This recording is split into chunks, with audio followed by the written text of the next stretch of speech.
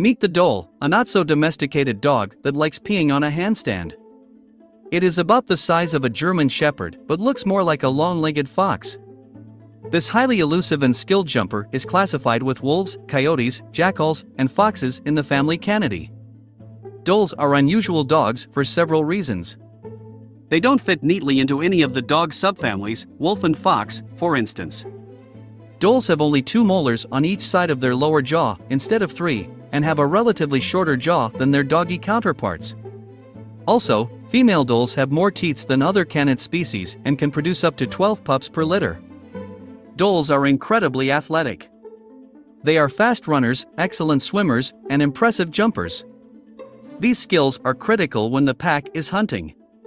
In some protected areas, they share habitat with tigers and leopards. Unfortunately, the dhole is classified as an endangered species.